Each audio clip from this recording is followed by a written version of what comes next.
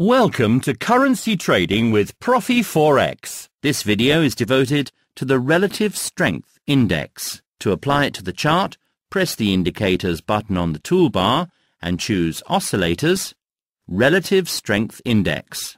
Subsequently, the window in which we change the indicator's properties appears. Here we can choose the period of averaging and the method, fix the maximum and minimum, and change visualization settings.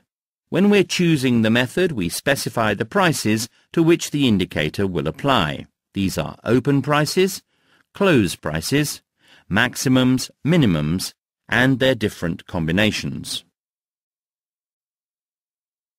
In classic literature, the relative strength index is described as a price-following oscillator, which ranges from 0 to 100 and signalizes about market tendency to change the trend when RSI is high, close to 100%, or low, close to 0%.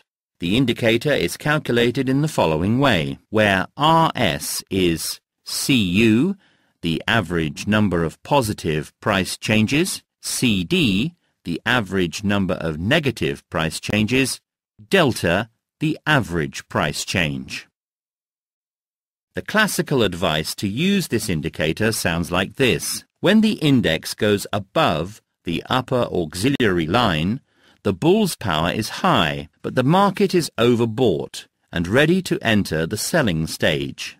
Contrastingly, when the RSI goes below the lower auxiliary line, the bear's power is high, but it should be noticed that the market is oversold and the buying process begins.